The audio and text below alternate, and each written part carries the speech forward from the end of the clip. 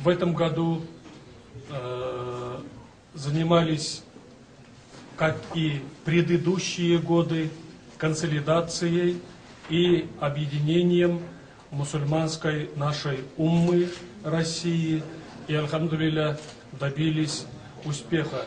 Мы сегодня можем сказать, религиозные организации не только работают сами по себе, как религиозные организации, но сегодня работают уже вместе с общественными организациями. Общественные деятели, общественные, культурные наши организации, они сегодня уже не стесняются быть рядом с религиозными деятелями, с религиозными организациями. Они хотят совместно решать те проблемные вопросы, которые у нас существуют. И, конечно же, я призываю вас, уважаемые руководителей национально-культурных автономий, национальных федераций. Я также обращаюсь к нашим политическим деятелям, общественным деятелям, активно участвовать в мусульманской жизни Российской Федерации. Когда мы едины, когда мы вместе сможем противостоять тем негативным проявлениям, которые сегодня мы видим в нашем обществе многонационального, многорелигиозного государства. Мы, мусульмане Российской Федерации, являемся частью и исламского мира, будучи патриотами своего Отечества, развивая духовность, нравственность в своем государстве, мы еще и поддерживаем очень широкие связи с нашими братьями-мусульманами, живущими в разных странах мира. И таким образом я хочу сказать, что мусульмане, они вносят огромный вклад в поддержание мира и согласия, развитие диалога и сотрудничества между народами и между нашими религиями. И то, что мы наблюдали в конце прошлого года, всплеск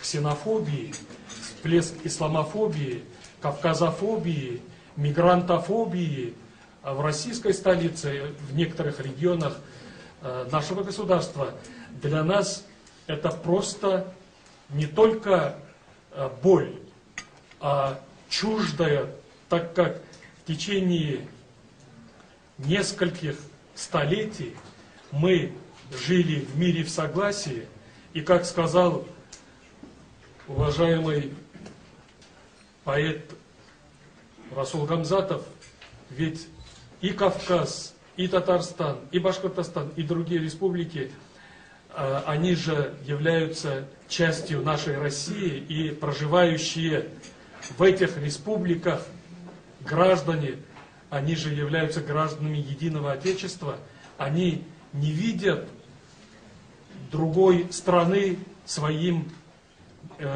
Отечеством, своей Родиной.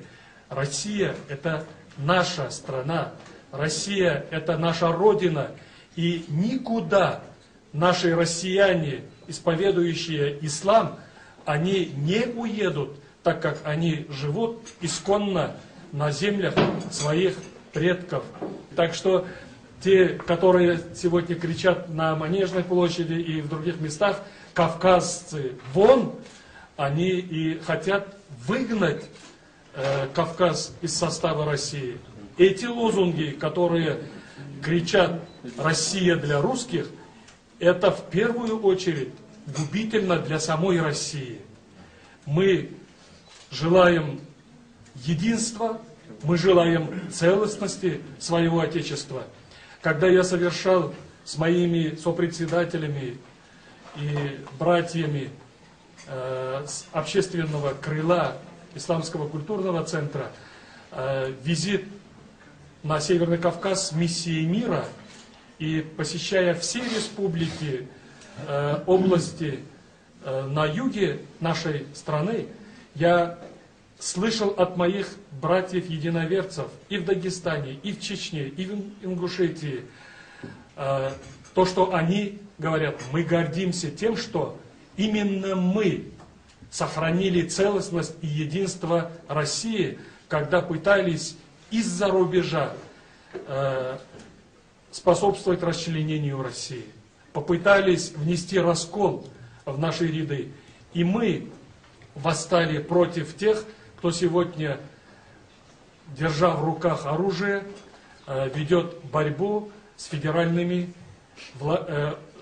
войсками и с властью в целом. Поэтому и чеченцы, и дагестанцы, они заявляют с гордостью, что с юга они не дали распасть нашей страны.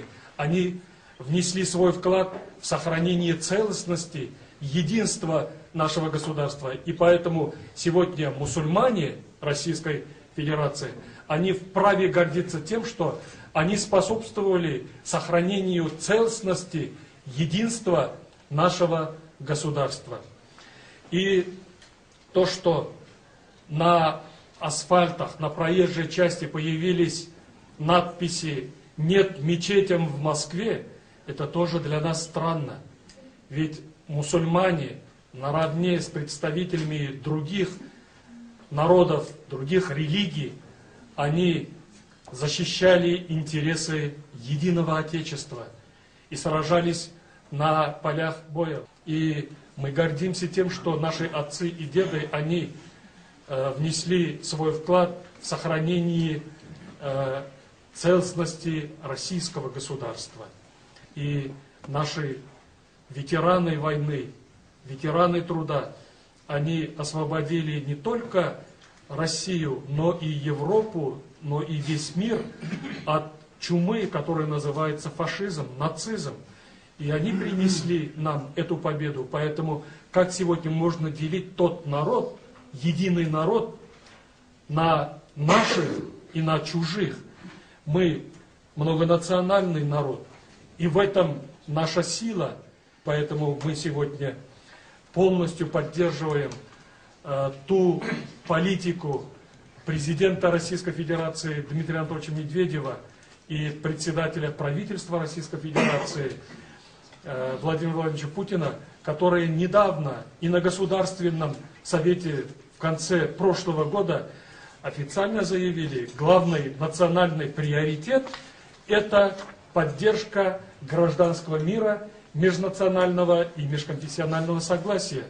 Эти слова очень важны, и мы тоже так же считаем, если будет мир, согласие между народами и между нашими религиями, то тогда будет и экономическое развитие, будет и мирная жизнь для труда и для жизни, для наших граждан. А если не будет межрелигиозного, межнационального мира, то о каком экономическом росте можно говорить?